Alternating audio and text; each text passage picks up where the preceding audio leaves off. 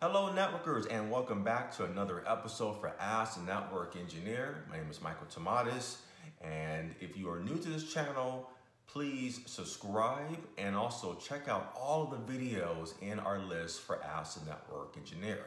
I talk about a lot of different suggestions and recommendations and answering many of your questions. Great questions, so if you're new, make sure to check out all the videos in that playlist. If you want to support this channel, then go to routehub.net. We got a lot of great training material out there like Netgear to a lot of Cisco related training that we have, SD-WAN security training. Check it out. Furthermore, go to our wish list page and vote on training that you would like to see us produce and release within our training collection. So check out all that information. Okay, so in this particular episode, I want to ask or answer one of the questions that was posted up on our website for Ask the Network Engineer. And this time, this question comes from someone who posted the following.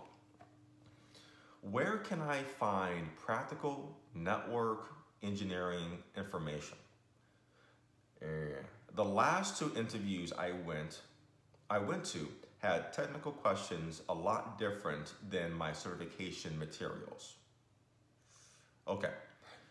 Let's talk about that. When I first saw that question initially, I was going through a couple of ideas of how I want to do this video. And I said, because I had an answer, but I said, but I don't think they're going to like my answer. Because that is what practical training or practical learning is. Now this question goes into another question that I'm going to be answering very soon, which is about exam dumps and cheating among network engineers. There's some similarities between those two particular questions. So I'm going to answer your question and tell you what you can do for gaining or understanding some kind of practical learning. Now I understand what the question is really getting at. People are going in for interviews. They're certified, so you know the concepts. You know how to configure something. But the questions that are being asked are more practical, right?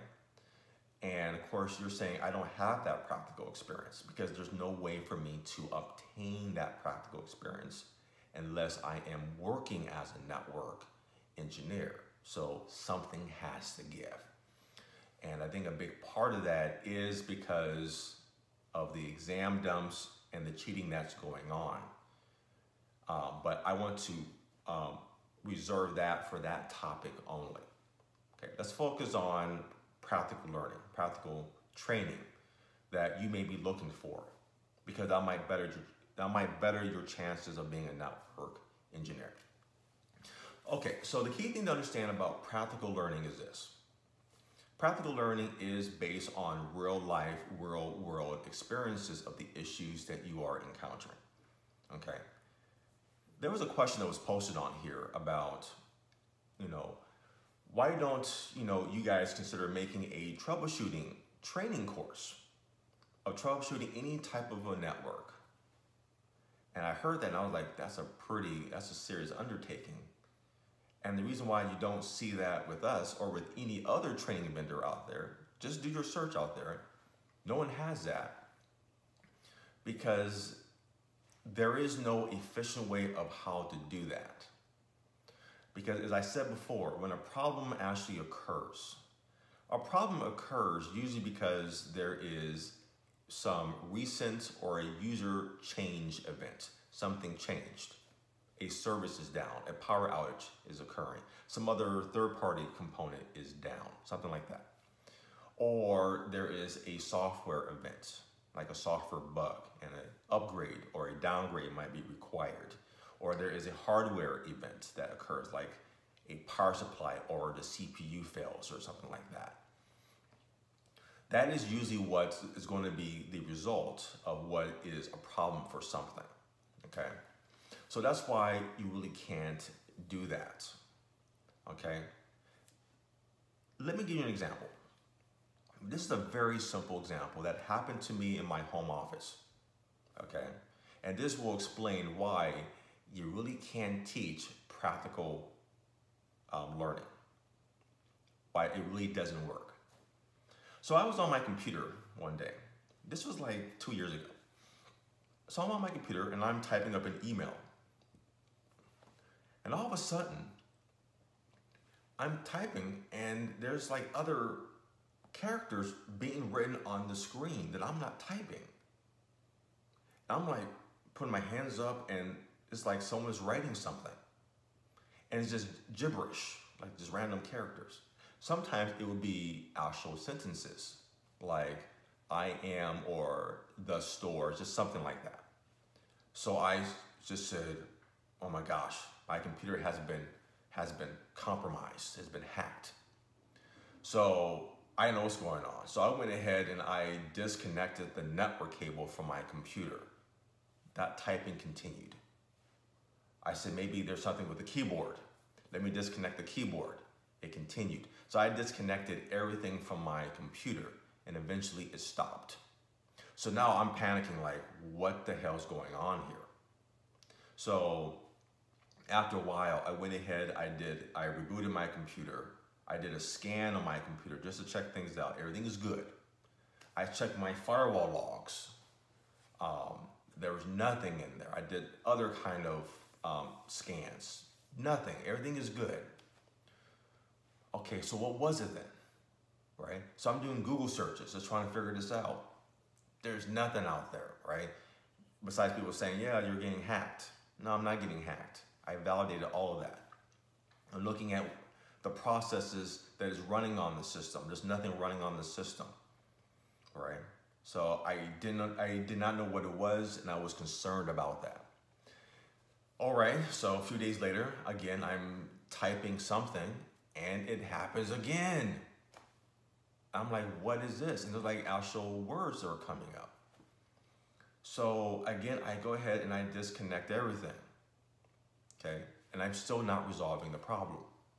But if it happens again, that means that this is a repeated behavior and something is going on. And I was thinking about just doing a fresh rebuild on my computer. This is what I'm doing because the internet didn't have anything out there. Well, after further investigation of just trying to figure this out, taking it one thing at a time, all right, on my computer, I have, which most people do, I have a USB 10-port hub. This is actually an older one that I have. This is the actual one that was on my computer a long time ago. So it has like 10 ports on it. And the idea is that you connect your USB things to it, and that connects to your computer, right? Well, connected to one of these USB ports was this. It is one of the Logitech wireless, one of their proprietary type wireless adapters. Because I used to have an old Logitech solar powered keyboard that I used with my computer a long time ago. But the Logitechs break down too fast, so I just got rid of it. So I just put that keyboard away, but my daughter took the keyboard. So this was still inside of that USB hub. So apparently, I assumed it was broken, but really it was more of an intermittent problem. So my daughter, who was 7 or 8 at the time, she would just it was in her room and she would just randomly just kind of just type on it because she's wanting, like she's doing something, like she has her computer or something, you know, kids in their imagination. As a result, it's being fed through that wireless connection to the adapter to my computer and displaying what she's typing. That's practical learning. That isn't something that is taught. How do you teach that? Practical learning is about the approach. Is the approach that if you are given a project to configure or to troubleshoot, you have the skills and the tools, the approach of how to do it. That is what companies want. So your certifications, they're nothing more but a tool. They are a tool of that you know the concepts, that is still important. That you know how to configure something, that is still important. But they want more things in your tool belt. They want that level of expertise. I had a friend that was going to be interviewed as a senior network engineer, and he was really like, I'm intimidated by this. They're not going to hire me. I said, no, these guys are looking for an approach. This is what your approach is for how you design something, how you configure something. If you give them that outline, you're hired. He was hired, okay? Similar tips and things I've said in all my different episodes on this channel. That is the practical training that people want, that companies want. That's why you can't teach that, because how do you teach something like this? You can't. And this is nothing network related. What I'm saying is that this is something that was nowhere on any web page or website out there to begin with. It was basically my approach of how do I troubleshoot something. And one of the techniques that I talked about is, it is always process of elimination. If something is happening, and if it happens twice, that means that it is something that is there. So what is the root cause? You have to break each thing down one by one. That is the approach, okay? So that's something I want to make sure I make very clear. That's why you would never see training for troubleshooting and practical learning, because you just can't teach that kind of thing. So what can you do? Well, what you can do is you can really just read and look at support forums. Look at the look at the Cisco community support forums, okay? These are people that are posting questions like, here's my problem. So you can look at what their problem is, look at what their configuration is, okay? Assuming it is something that you know about. So if you don't do wireless, don't look at wireless type questions, because you're gonna be confused with that. If you care about routing and switching and VLANs or security and firewalls or data center, focus on those topics, those categories. So look at those forums, look at those questions, and see how people are answering the questions. Not for just a fix. You can do that, okay? But look at more of what their approach is. That's what's really important. I said this before.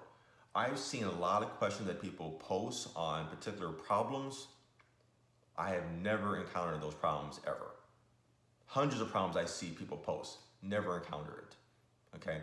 That's why you really can't teach this. That's why there's no easy website that you can learn from, because it just, that's not what that's really about, okay? And that is it, okay? That's what I want to talk about for this episode, and what you can do is that, one, you should be focused on the approach, and two, sure, look at some of these support forums to help you with some practical learning. I just want to make sure that I convey to you that why that doesn't really exist, and also why companies do ask more practical questions. But that will really get into the next topic that I really want to do officially, which is talk about exam dumps and cheating among network engineers.